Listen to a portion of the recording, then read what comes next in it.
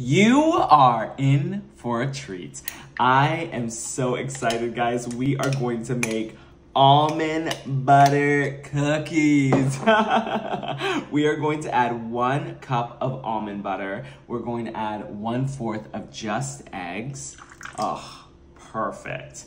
And we are going to add a cup of sugar. I'm using brown sugar because I really enjoy the taste of this, and I feel like it's just gonna work really well. It's so much sweeter and just, it's delicious. We're gonna mix this up really well. Now, I saw someone doing 3 ingredients when it comes to making these. I don't know if I believe that. So, not only did I mix it up, I am still going to add a little bit of flour, just a tiny bit, to give it more of a malleable texture, I feel. So it's not gonna be a lot. I'm only gonna sprinkle it on until it can hold shape. Once it can hold shape, I am going to start making my cookies.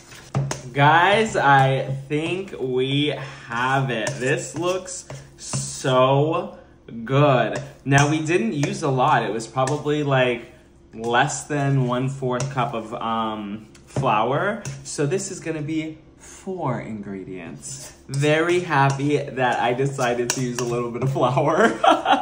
And we are just going to spoon this out.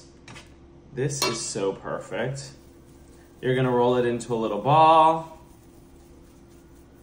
and you're just gonna set them down. That's it. I set my oven to 350, and I'm going to leave these in there for about 15 minutes. Now guys, they're peanut butter cookies, so you're going to take your fork and you're just going to press them down in a cross. Oh, that looks so good. Guys, they're perfect. That's my oven. Let's bake them, guys. And just like that. Oh my gosh, they look amazing. I am so excited. Oh my gosh, okay.